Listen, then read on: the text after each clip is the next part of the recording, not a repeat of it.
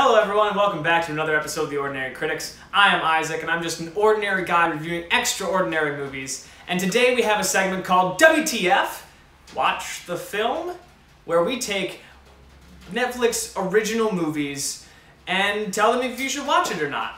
So, today we are reviewing Always Be My Maybe. Yes, it sounds like the Mariah Carey song, Always Be My Baby, which they do use as promotional stuff and like the end credits like rolling song, which is brilliant. Nicely done. It is produced by Wong and Randall Park. It is written by Wong and Randall Park. And you guessed it, it is starring Wong and Randall Park. Usually I'm a little skeptical on these things where they produce, write, and star in their own stuff. Because it's just like, oh, you're creating to create, which I'm all about, seeing as I have a YouTube channel. But it was actually good. It was really good. And spoiler warning, just so you know, I'll touch on a couple key things, but I'm going to try to keep the big spoilers out of the picture. But here we go. You've been warned. So the main thing with these Netflix original movies during the summertime is they are really finding their niche of getting rom-coms and that are just all ready for summer, like to all the ones I've loved before, Kissing Booth. We reviewed both of those on this channel. And the problem that I've had with both of those is that they just take forever to get into the action, the meat of the story. Always Be My Maybe is no different. It does take a long time to set up, and all of the action starts happening about half an hour left, with a half an hour left in the movie.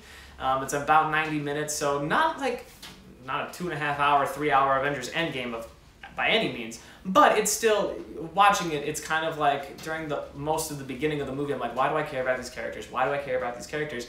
I really don't care about these characters at all. But I will say that the ending payoff is worth it. It's worth the entire movie. I almost cried, and that's a lot for me. One tear. Right here. But no, the payoff is just everything that they've worked for and set up and set up and set up, and it is a beautiful, beautiful moment at the end of the film. So that is the reason this movie gets my recommendation.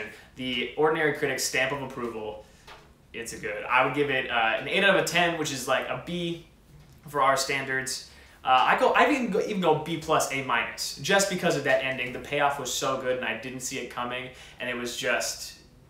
It made me feel good. It made me feel good, which is really, really nice. And what I like to see with these rom-coms.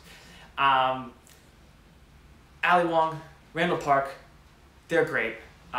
They're very opposites, and so seeing them in this journey, take the journey and all the ups and downs that come with it, fantastic.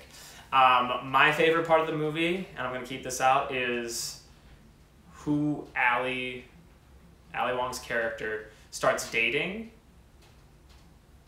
My favorite moment of the film, besides like the big payoff at the ending. Favorite moment. It's perfect. It's perfect. And he's perfect. He can do no wrong in my eyes. So yes, 8 out of 10, B+. If you have a chill night in, grab a glass of wine, bottle of wine, whatever you want to do, and check out this rom-com. It is good. Always Be My Baby. My Maybe. Always Be My Baby is the Mariah Carey song. Always Be My Maybe is a Netflix original film that you should go check out.